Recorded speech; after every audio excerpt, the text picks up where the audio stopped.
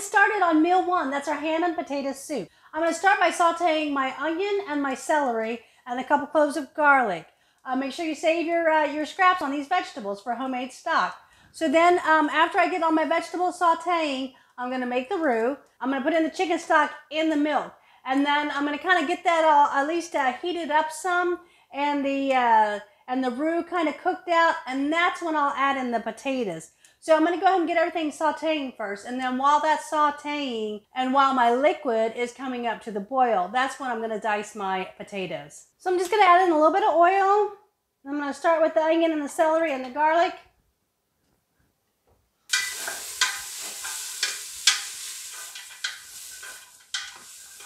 This is just going to get seasoned with salt, pepper, poultry seasoning, and nutmeg.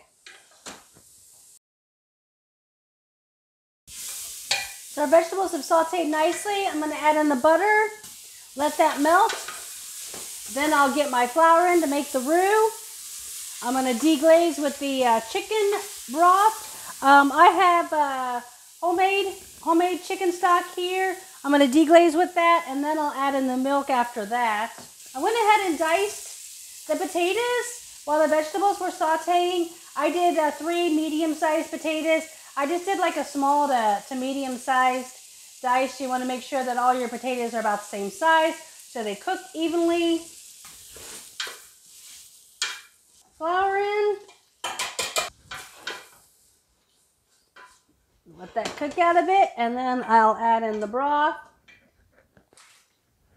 I'm going to add our ham in toward the end. I won't be using this whole pack, so I'll have some left over. Like I said, I had the intention of cutting my own ham, but this was cheaper, so I went ahead and got that. So I'm going to put that in toward the end.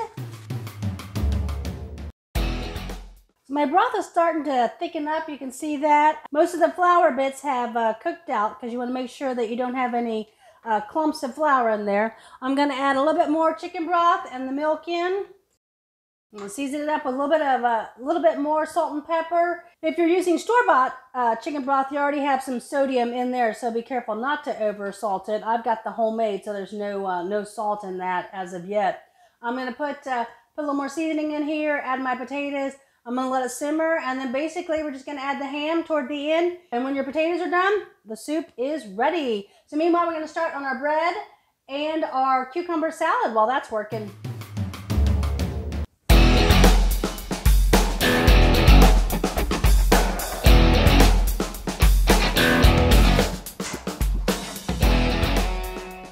So now we're going to start on our bread, and I'm just going to basically cut almost all the way through it.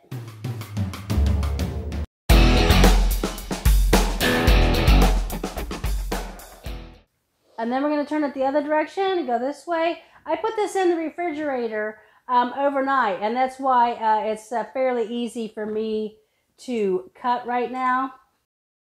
And I'm going to stuff cheese in the middle. I have our melty queso cheese for the quesadillas. Also, I've got some of the Italian mixed cheese as well. That's what I'm going to stuff in here. I'm going to sprinkle it with Parmesan cheese and Italian seasoning, and then we'll bake that.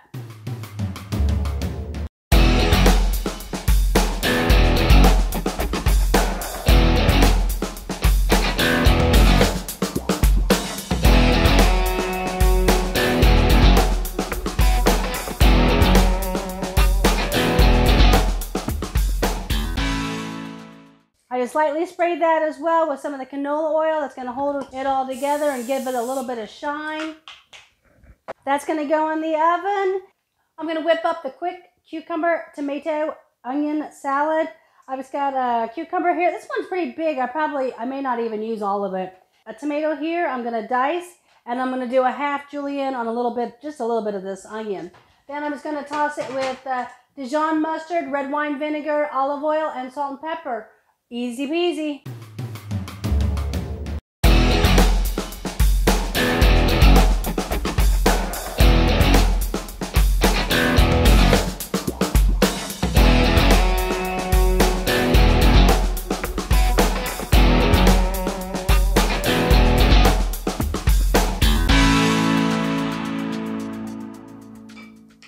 Let that sit while we get the rest of the stuff ready, we'll toss it one more time and that'll be ready to go. All right, so our soup is finished. Our bread's out of the oven. I just let this set for just a couple of minutes. The cucumbers had wilted enough.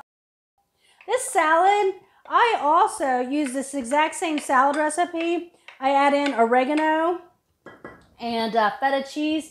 And this is my Greek tomato feta salad recipe. I didn't put any feta cheese in this because this is kind of supposed to be more of a palate cleanser anyway, because you have a rich soup here. You got super rich cheesy bread here.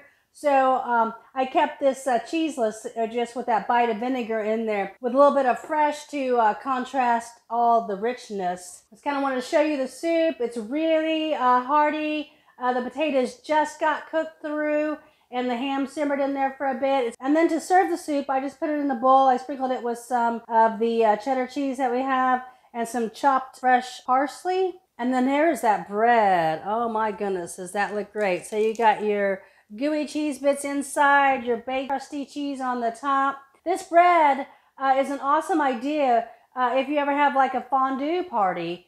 You can cut the bread just like that and toast it off. If you were doing fondue, I'd probably keep it cheeseless since you're going to be dipping it in the melted fondue. But that's a great way to present your bread if you ever do fondue on a cold winter night.